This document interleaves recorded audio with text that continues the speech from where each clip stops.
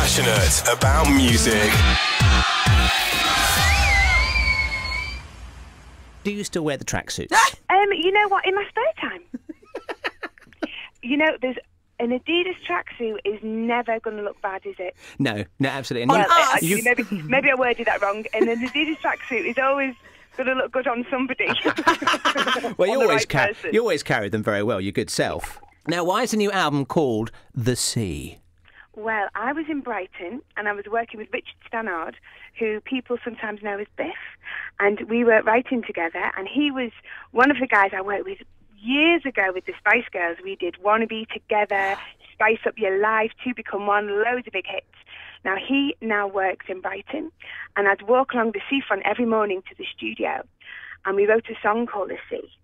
And I just thought it was such an inspiring time, and looking out to the sea and how powerful it is and unpredictable, and I just thought, oh, that's perfect. That's how I want the album to be. And that's how it was named. Oh, I'm sold already. Are you, Neil?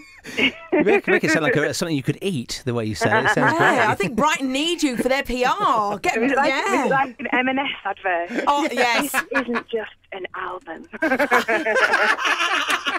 What is it that you love about singing? Oh, gosh. I think for me it's really freedom. It's a way to express yourself. And, sometimes in life it's difficult to talk and express your emotions or say the things to people you really want to say. But if you can say it in a song, you're kind of safe. There's no repercussions. So have you ever been in a situation where you've sent somebody that maybe you're involved with one of your songs? Oh, I love it. To tell them exactly how I feel? No, because I think I find it quite cryptic. Yeah. Because I'm too much of a chicken. Now, you've talked about in the new album here, The Sea, that it's a lot more grown up. What's changed in your life since we kind of last heard from you? Quite a lot, The biggest life change will be becoming a mum. I've got a lovely little girl now. Scarlett's 2.5. So that was quite a big life changer, obviously. But, it's made me feel like really courageous and really determined to succeed. I just want to make her really proud of me. Oh. Yeah, so that's been a really lovely thing that's happened. And I never expected that from becoming a mum. I toured with the Spice Girls again, which was pretty incredible. And I worked theatre. I was in Blood Brothers for 6 months. Yeah, we must talk Blood Brothers. Yeah, so that was amazing. God. Yeah. How on earth did you land up in Blood Brothers? Well, I had some time off after having Scarlett, and I just didn't know what I wanted to do about getting back to work and stuff. And somebody just mentioned to me they were looking for a new Mrs. Johnston, and it's such an incredible role. It's, really sought after. So many great people have played it, like Petula Clark and Carole King even played it on Broadway, and Barbara Dixon was the original Mrs. J. And I just thought, that's a dream role. So I thought, well, I'll go along to the audition. Who knows? And got the part, and just had the most amazing 6 months. We got great reviews. I was nominated for an Olivier and Andrew Award. Congratulations on that, sweetie darling. So now I'm a fully fledged. I wanted to ask you, when the Spice Girls were at their height, there were all sorts of rumours that you were lesbian. Maybe it was the tracksuit, I don't know. Did that bother you at the time? Do you know what? It didn't, because at first I thought it was quite funny. And then, the way the British tabloid media can be, other people started to get involved, in the stories, whether it was my assistant or a friend of mine who was married. And then, and then journalists start digging into my friends' families and their past.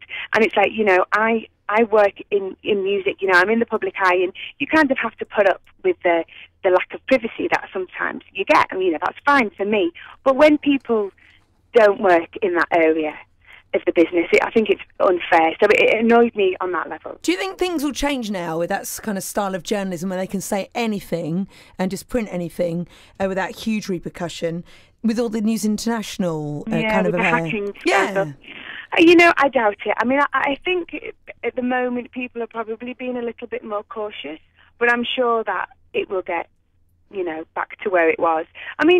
When I was with the girls back in '96, we were always told never talk about anything on the phone. We were told that then, back in '96. So I don't know whether it was paranoia or people, looking out for us, or it was going on then. People talked about bugging and people listening to your phones, even then. almost like being in the FBI, the Spice Girls, isn't it? I know, it was. Do you like being famous? Do you know what? I do. It's something I always wanted when I was a kid. That was my dream. I wanted to, be a pop star and be famous. And yeah, of course there's negative aspects to it, but it's brilliant. You get to do amazing things, meet amazing people, and working in the job I adore. So it's overall, it's blooming good. You said that when obviously the Spice Girls got back for that reunion, but weren't you the last one that sort of kind of came on board? Why were you so reticent about getting back with the girls? Well, I was pretty reluctant, and to be honest with you, I kind of dreaded the phone call. And I think that was because when we'd stopped working together, like back in 2001, I just was really over everything, and I don't think it was anything to do with the other girls. It was more personally for me. I had, some personal issues that I had to address and deal with. So it was a very difficult time for me personally. And I think going back into that environment, I was nervous. I was nervous of having some of the old feelings coming back, But I'd spent some time with the girls, and we talked about the show and the great places we were going to play, and I just thought, this is such an opportunity, I really can't miss this. And I'm so glad I did it. Had an amazing time, and all us girls got a lot closer again, working together. Played venues like Madison Square Garden. Oh, drop that in there. Darling. Drop that in, darling. Laurence Olivier Award. Can I keep showing off? And then we did 17 nights at the O2 in London, and I will never have the opportunity to do that as a solo artist. So to be able to do it with the girls again, see all our fantastic fans, play all our great songs, it was a wonderful thing that I'm really happy I didn't miss out. Have you read any of the other girls' autobiographies? Haven't, Jerry Halliwell's, please, I've read 5 books in my life. Jerry's I've read twice. It Really? is amazing.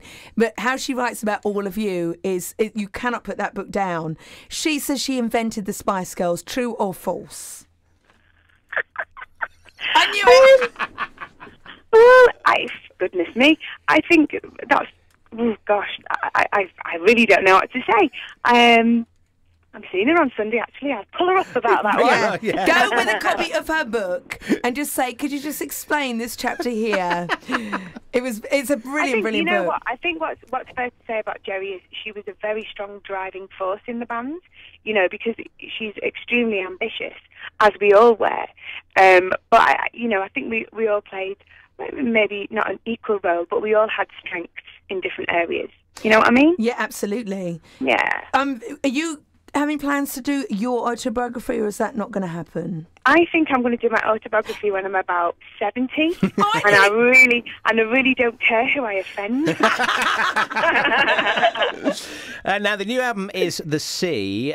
You have talked about the fact that this is a lot of blood and sweat and tears have gone into this. Why is this album particularly important to you? I think because I've had a bit of a break between records and I've done different things, and I just feel really determined to do great work. You know what I mean? I just felt like I felt a lot stronger going into the studio, working with new collaborators, because sometimes I'm a little bit, I don't like to step out of my comfort zone, but I think now, I don't know whether it's being a little bit older or being a mum or whatever, I just want to face all my fears and just use that to make the best record of my career, and I do think that's what I've done. That really does sound, having a little baby has changed you, hasn't it? Yeah, I feel like I've got a fresh start. That's how it feels. Are you going to be touring? I am. I'm going to do a couple of little shows in December, and then, fingers crossed, if the album does well, I'll do a much bigger tour in the new year. Passionate about music.